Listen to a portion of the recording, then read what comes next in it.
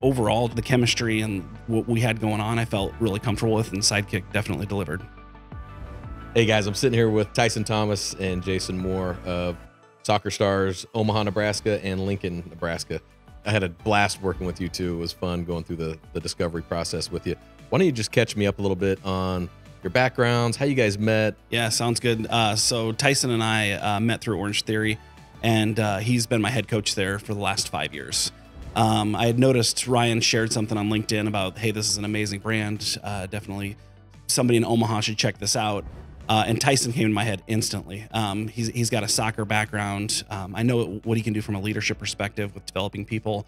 And so it was one of those things where I just reached out to Tyson and said, hey, Tyson, we've got this awesome opportunity. You know, no pressure. If you want to do it, great. If not, that's okay too.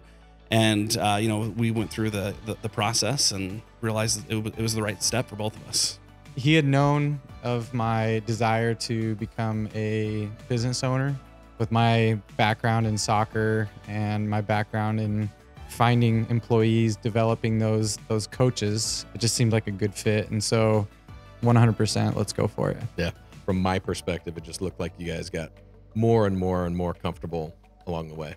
Once I got connected with Sidekick, like the first opportunity we had a chance to meet, it was just natural. The conversation with you, there's no pressure. You gave us all of the information we needed throughout the process to make sure, you know, we were making the right decision. We were asking the right questions.